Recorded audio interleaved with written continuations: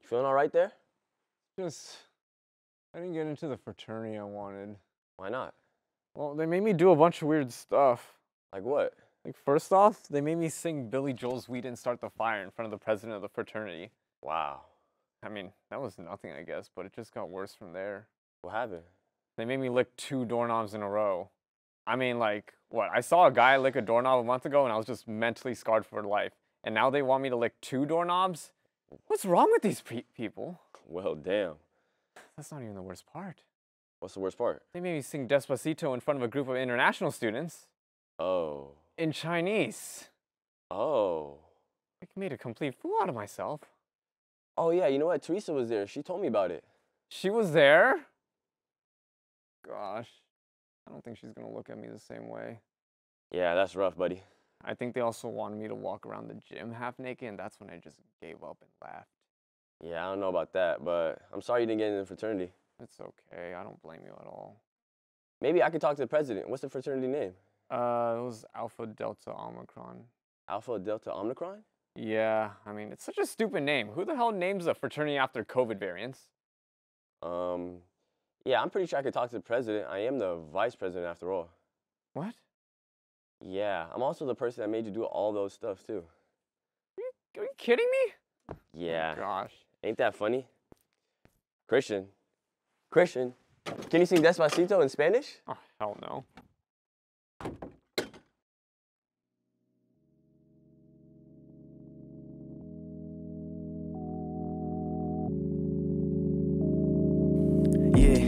Reporting live from the SF debate where we stay, and you know what we best at. Marcus Hall, Studio One, that's the best set. #1 show in the game, at your best bet. We giving y'all quality, y'all better trust that. It's for us, by us, students make the impact.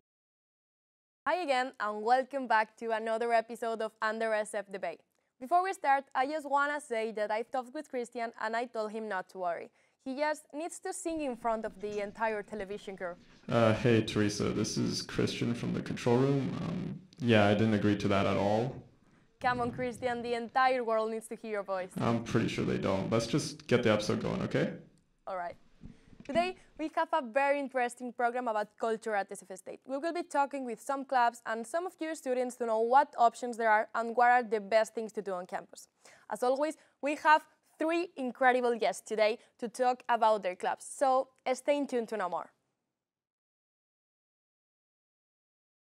Hi everyone, Adam here, and today we're going to be interviewing a lot of interesting people, such as Paulo Campos, the president of the Cinema Collective. Welcome to UnderSF the Bay, and thank you for coming. Thank you. Kind of cool to be in front of an audience. Absolutely, well, we love to have you here. So, Paulo, how about you tell us a little bit about the Cinema Collective, something about your role, how it was created? Sure. Well, right now I'm currently president of Cinema Collective since fall of 2021. Still going strong. You know, it's hard to say because as a collective, we're like an open org, so we usually like to host meetings and have it open to everybody. It consists of usually workshops and demos for equipment, having speakers from the industry or from here, from state, talk to other students about it, or in the rare cases, but like really fun cases, we have film fest to showcase student films as well. Like our horror film we had like a couple weeks back. So you know, those are some of the small things. But I feel like what it's really about is just getting a community centered on cinema and like trying to find those people together. So, Absolutely, yeah. and that's what it's all about, and that's so great that you can create that kind of organization that can, you know, share that one common passion, right? We all love to see it. You know, everyone has their different flows, but you know, you'll find the niche for people. Right. You know, there's some people out there who just love like lighting or DPing. Other times, people just want to be a writer.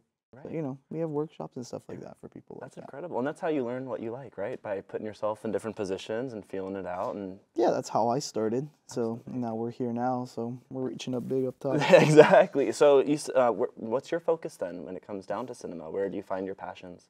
So I mean, I just got my hands on my own script and I got to direct it. My film not too long ago, Amaru, and it was a really fun set. Everything I learned from sets from there just kind of clicked, and I had some people from Cinema Collective help alongside personnel. friends. So as that's the really fun collaborative effort, is just having people that you know and don't know collide and seeing what works. And if it doesn't turn out the best, it's okay, because we're still here at State. Exactly. We're still learning. Right. We're all. But it turned out fun. And I think it's going to turn out great when I'm finishing up right now. So. Absolutely. Did you have a release date, and do you know where we'll be able to maybe watch it? So as current of the editing process right now, I'll probably done with it after break, so maybe around December 1st. And then I'll show it around the circuits, and then maybe I'll have like a small screening here at State and maybe at some other places too. But, you know, that's kind of the range I'm looking for. That is so great. Sounds like so many amazing opportunities that you can really get It with is. Cinema Collective. It is. It's like one of the one things about Cinema Collectives is like you can like start your own production and just ask for people around help. We love to promote it on our Instagram or Discord and such, like where if people need a crew call or anything or a casting call, that's what we do for them. Absolutely. And I'm going to finish this with this question for you. How can students get involved with Cinema Collective? It sounds like there are so many awesome opportunities, and I bet a lot of us out there would like to get involved. Yeah. You can pretty much find us on Instagram or email us. We have an email as well. It's available on that page, because a lot of people, you know, it's funny because when people say that, I say, well, it's really up to you. It's open. You can show up to any meetings you want, whatever interests you, because like if you're not into like writing, well, you don't need to come to that workshop. There's no like membership or anything. We try to make everything accessible and free as possible. And we also I also like to shout out other like orgs like Feminist Filmmaker or Latinx Film Club, who like, you know, those are like branches that are specifically focused on areas in film around culture or gender. So we like to like promote those two. But other than that, I mean, you shoot us a DM, you shoot me a DM or something. Like, of course, I'll tell you what we'll have next coming up for a meeting or something. That's great. It's open though. You know, anybody can come in. Oh, that's awesome. Well, thank you so much, Paolo, for coming. We really, really appreciated having you Thank you for here. having me. And as for you students, consider joining this amazing club. Now we're going to talk to some of you to know what clubs you're interested in and how you experience the culture life on campus. Let's see how AJ's been doing. Hello and welcome back to Street Talk. I'm here with Vincent. How you doing, Vincent? I'm doing good. How about yourself? Not that bad. All right, first question of the day. What is one word to describe SF State? I would have to say green. Green? Yeah. Green. Yeah. Boring. Boring in what ways? I just think, you know, sometimes it's like I wish we had a bigger campus life. I wish we were a D1 school. I wish there was some tailgating. You know, I just wish there was more school spirit. So I think it's a little bit boring at times. Yeah. I would say busy, but in like a good way, because there's always like activities going on. You could always find something to do. There's like never a boring day, and it's also like a great way to make friends too. Like you just show up somewhere and there's like something going on. Yeah. What is some fun things to do at SF State? For me, it's actually hanging out in the studio with my friends and like preparing for the show, some pre-production stuff. The Depot has some great stuff. You know, they got concerts Tuesday through Thursdays. They got open mics. You might see me out there. Ooh, okay. You know what I'm saying? It's just like explore, go to like clubs and like kind of activities on campus, because there's like a lot of them. Last question. How do you feel about Greek life, and would you join? Yeah, I'm not against like other people doing it. I think it would be so cool if it were free, maybe. Yeah, definitely. Yeah. I'm honestly, I'm in Greek life actually. Oh, okay. So. Describe it. Talk to us a little bit. I know you can't say too much, but like, how do you feel? I mean, it makes SF State better, you know. I mean, you know, it's fun to meet more people. It's a good way to expand your social circle. It's a good way to, you know, have fun at nights, at nighttime. Yeah. I think like with a little like convincing, I might join. Would you?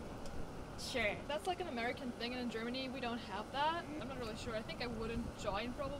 But like also you have to pay to be in those, Yeah, that's and I'm true. like, I'm not sure about I'm a that. college student. I gotta pay things, yeah. I think Greek life is the coolest thing that has ever happened to anybody in the world, personally. Like, if you're in a frat and your whole personality is that, like, you're probably the coolest person I've ever met. You know what I'm saying? You're not a loser. You're, like, definitely not lame, and I don't hate you at all. Let's go Greek life. And that's all I have today. I'm AJ. I'm Vincent. Back to you in the studio. Love you. Hi again. We're now going to be talking with Maya from the College Students in Broadcasting Club. Welcome and thank you so much for coming, Maya. Thank you so much for having me. Absolutely, we love having you. For those who don't know, Maya was one of our hosts of our last season of UnderSF, so it is so great having you on camera again. Thank you. It's so fun to be back and be in the studio and get to meet you. Absolutely, right? We love to hear it. So how about you tell us a little bit about the club that you're a part of? Yes, so CSB stands for College Students in Broadcasting, and we are a student-run club, and what our goal really is to bridge, our formal learning in the classroom to the professional world. And a big part of that is, creating opportunities for students to connect with professionals in the industry and also kind of create that networking community for our students. So yeah, that's our main goal and what we do. That is in so a nutshell. Well, that's awesome, because I think one of the hardest things, especially in the industry that we're in, is finding connections and getting that networking, because that's half the battle, isn't it? It totally is. That's half the battle. And I think a lot of the work we do too, it's all collaboration, and I think it's great. Yes, you can meet your classmates in the classroom, but it's fun when you have different ways of meeting them and connecting. And so the big thing that we do is having like a BECA bash. That's our semester celebration. Towards the end of each semester, we get together. Maybe we'll meet at some fun restaurant in the city, or maybe we'll meet on campus. We do both, so you can enjoy the campus, but also if we're in San Francisco, it's a beautiful city. And yeah, so we have the BECA bash, which is really fun. We also have panels where we have guest speakers come in. A lot of alum too. We have a lot of alumni that come back and gives us tips and share their stories and connect with us, which is really fun. And yeah, another thing too our club does is we design what graduation celebration looks like for our broadcasting department, which is, it's a lot of work, but it's a lot of fun. It's really meaningful. And but yeah, no, our club is not just for broadcasting students, even though it's run by us. It's really for any student who is interested in media and entertainment, TV, film, audio, video, anything, you name it, this club is for them. That is so awesome. And that's so great, because it sounds like you get to work with such a diverse group of young professionals. Yeah. You meet people who rather have different types of work ethic, different, ideas that maybe contradict yours that you can learn from. Totally. It's the best learning experience in the industry is working with people, right? Exactly. And the fun thing too is the industry is so wide that there's so many different facets, and you have students who are interested in audio, in video, in writing, and then you get them all together at a restaurant and they'll start talking, and suddenly you formed a production team without even realizing it. And I think that's a really fun part too. And if you just are interested in media, you get to meet all these people who are passionate. But also a big thing is, again, making those connections with professionals. And a lot of alums are doing some really fun, great things. Last semester, we had April Scott from KPIX come in. We had Katie Walker from NBC Sports come in. Oh man, we had a whole bunch of people. Sharon Profis, she at CNET graduated, relative to the other guests a little bit longer ago, but they always come back and share their story and tips and advice, which is so helpful, and it's fun to connect with people. You never know what your connection might lead to. So. Absolutely, and I think especially at this day and age, that's what we need, right? The connection, Absolutely. And that's so awesome. So I'm gonna end off with this, because it sounds like there are so many awesome opportunities that come with CSB. Yeah. How can students get involved? Oh, that's a great question. Well, we post every new event that we're about to do or different meetings we have. We post that to our Instagram. CSB at SFSU, CSB SFSU. That's our username on Instagram. But what's also great about being a broadcasting student is we have our own Discord channel that's very active. So I'll definitely send you that link and you'll let everyone know. But yeah, a lot of broadcasting students are on there. You can learn about the different classes and connect with people and even jobs. I heard about a PA job on that Discord, and it was great. And so we post a lot of our events on that Discord too. And yeah, follow us. That's the best way to reach us and to join. Absolutely, and we will definitely post some information on our Instagram page too for those who are following. If you do want to get involved, definitely a great opportunity. Well, Maya, thank you so much for coming. And as for students, consider joining this club. It sounds pretty amazing. Up next, we're gonna have another roommate from Hellskit, so let's tune in. Yo, Navid. Navid. Navid. Navid. Wake your ass up. Whoa. Whoa. Whoa, what happened? Where am I? Oh, man. They didn't expect you to show up so early. What time is it? It's like 7 in the morning? Dude, it's 1 in the afternoon. Woo! Man, you missed a hell of a party. Yeah. I just want to know, what the hell happened in here? It looks like a tornado that flew up in here. Man, we had a wild party last night. Sorry you couldn't make it. Yeah, no shit. By the way, where the hell is my milk? Oh, damn. Not with the milk again. Did you use my stuff to moisturize your feet again? No, I didn't. I didn't. Really? Mm-hmm. Your girlfriend did. Your ex-girlfriend. Wait, she was here? She was, yeah. This party made her the happiest she could ever be. Trust me. And you let her in? I did. I felt bad, man. Listen, let's forget about all this nonsense. We gotta clean this up. Are this you looks serious? Bad. Yeah. You serious, man? I just came home from a hard day's work, and now I gotta come home to do more work. I understand, but I just cleaned this place, man. We gotta get this together. I'm gonna help you. Don't worry. Okay, fine. Let's just clean up. Come on. Let's clean. Clean. What the hell? Whoa, You're not gonna clean up your own mess? Man, I gotta get my clothes dirty. I got a big day. I gotta look the best I can be. Oh, really? Yeah. And what exactly for? Well, true story. When I gave your ex-girlfriend the milk for moisturize, we made a real connection. Let's just say that. What the hell are you talking about, Navid? I'm talking about your ex-girlfriend, man. Or should I say, my girlfriend? Anyway, let's not get angry and stuff. We gotta clean this up. That was my phone. We gotta clean this up. Could you do that? I gotta take off. I got a date. And when I come back, don't be here. You know what? Just take a walk or something. No.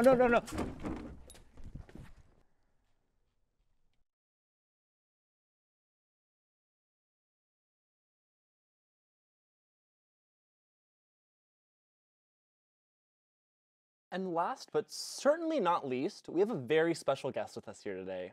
Jada from Fangirls on Air, a weekly radio show on KSFS Radio. Welcome and thank you for joining us today. Hello, it's good to be on the actual show. You know, I work behind the scenes here, but I'm happy to be in front of the camera this time. We love having one of our family friends here with us today, right? Well, Jada, how about you tell us a little bit about the show? How did you get into it? What's the tea with it? Yeah, so my show is called Fangirls on Air. I have it with 2 other co-hosts, Maya and Luna. They are also BECA students, and we're taking it as part of the BECA class, BECA 305, which is Radio and Podcasting 1. And I'm pretty sure it was podcasting like when it was during the pandemic because, you know, people couldn't come in to do a radio show. But for the most part, I think everyone in that class is doing a live radio show now, yeah. That is, and so how often do you do the show? So my show, it's weekly on Tuesdays, 2 to 3 p.m. on, I think, the KSFS radio station. It's a internet-based radio, so you could access it through the website. It's becamedia.net/KSFS radio. And yeah, we go weekly for an hour. Sometimes we go a little over because I don't think there's anyone after us, just because we have so much music to play. And I guess, yeah, I'll say a little bit about what it's about. So, please do. Fangirls on Air, it's a show where we embrace our fangirl moments of the past and present. It started because me and Luna, we are One Direction fans, like since we were younger, and then, you know, we evolved to Harry Styles and but it's not just that. It's more a whole bunch of other music. Maya, she would say she's the old soul of the group. She plays a lot of Elvis and a lot of music like that. So there's a big variety in the type of music that we play and what we talk about. But for the most part, it's just us talking passionately about what we like, what type of music we like, among other things too. and just what we fangirl over. That Yeah. is so great. That's awesome. Well, I feel like especially I think subcultures are something that aren't always necessarily in the mainstream. So it's really cool that you're bringing that forth for the public to see, whether it's an SF State student or just someone in the Bay Area. That's really, really incredible. So, you know, you talked about having different, you know, music preferences, tastes, and what you like to play. With the radio station itself, are there limits on what students can't do, like up to the mind's imagination when it comes to the songs they want, the style? Yeah, so I think before the radio station had a limit of after 5 o'clock, you can't play music with curse words in it. But now, 24 hours, play whatever you want. There's no limits. Like, I think one semester someone just played like duck quacking. It's literally, you could play anything you want. We play like unreleased music. As we should. You know, sometimes you didn't hear that from me. Just music off of YouTube. We mainly play our music from like Spotify. We create a playlist every week that we do, and we run it off of that. But it's really, anyone can play whatever they want, talk about whatever they want.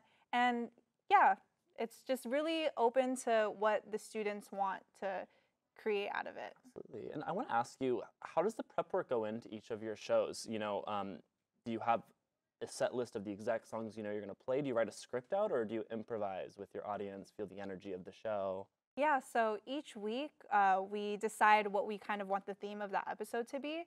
So, for example, the last show that we just had yesterday, our theme was movies or cinema. So we basically wanted to play music from some of our favorite movies or some of our favorite movie soundtracks, and then just talk about like, oh, what that means to us. Like, so then we'll create the playlist beforehand and then decide, like, once we're on the air, how we want to talk about it and segue into each song, why we like each song, what things it's from, and everything. Yeah. That is so great to hear. I really, really love to hear that. I'm going to finish with one more question. You know, is there anything you'd like to tell students that might be interested in whether joining the class, starting their own radio show, getting into podcasting, radio, whatever? Yeah.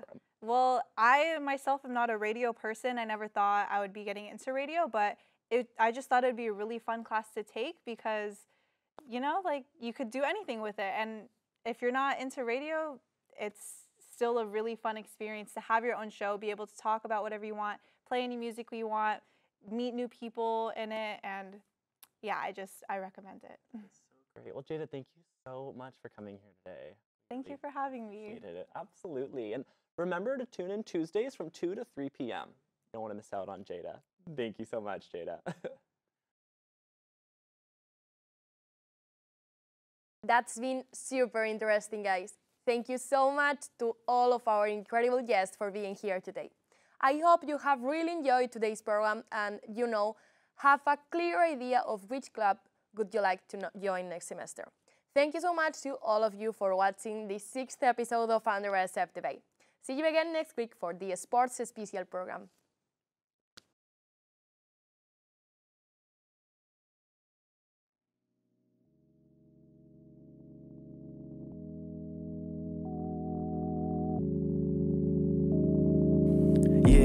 Reporting live from the SF debate where we stay and you know what we best at. Marcus Hall Studio 1, that's the best set. #1 show in the game, at your best bet. We giving y'all quality, y'all better trust that. It's for us, by us, students make the impact. Run by the Pitman, you better tune in. Yeah, we got their minds lifted, oh so gifted. Serving greatness, the city reverberates this. Communicate through the screens and the waves. Can we broadcast and put the B up in BECA? For radio shows, podcasts, we the Mecca. Check up, hear that 1-2 from the mic check. Now it's time to go live, don't know what you might get. I know that you like this, the content is priceless. And after this song, I just know that I made a fan. And let me give a shout out to Jada Jans. For all these young artists, yeah, you gave a chance. Let's jam out to the music, get you in the mood quick on the SF debate. Yeah, let's do this.